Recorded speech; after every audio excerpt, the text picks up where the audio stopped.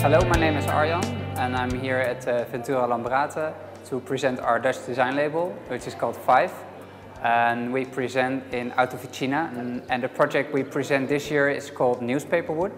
NewspaperWood is a material invented by Mieke Meijer, and we have been developing it with her since.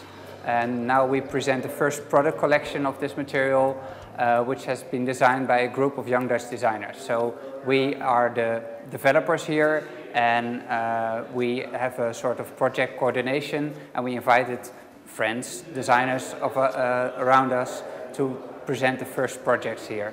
If we talk about NewspaperWood itself, the material, basically what we do is use the newspaper from yesterday. The local newspaper in Eindhoven, the Eindhovens Dagblad, is used as a basic material, which is locally supplied for us.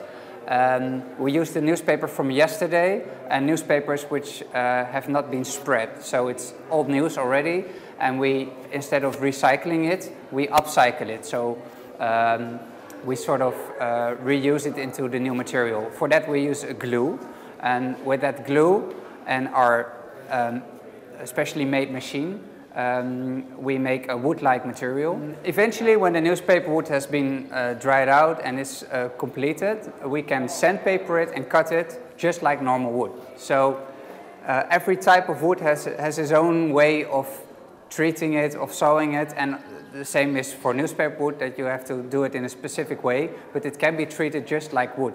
And then as soon as you put it into a project, it will also work and deform and crack at some points. You can't control it, but it's alive. It's still a pure material. It's still for 95% paper fiber, so it acts like wood, and that makes it really interesting.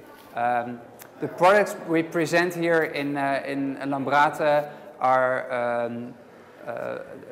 show a wide range, and that was the goal of this exhibition. It goes from cabinets to jewels to a desk to even veneer on a cabinet.